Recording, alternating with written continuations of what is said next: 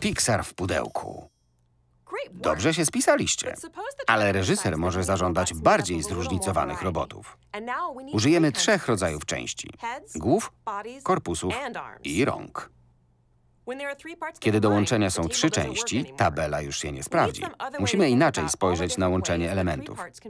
Najlepiej byłoby wymyślić sposób, który zadziała dla 2, 3, 4 i więcej rodzajów części.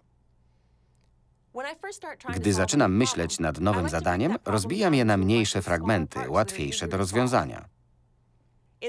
W tym przypadku liczyliśmy roboty z 2 głów i 3 korpusów.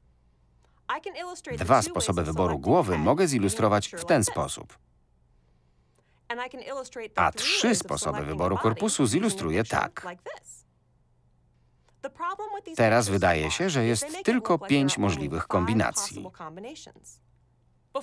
Zanim przejdziemy dalej, spróbujcie połączyć te 2 wykresy i pokazać, że możliwych kombinacji jest 6.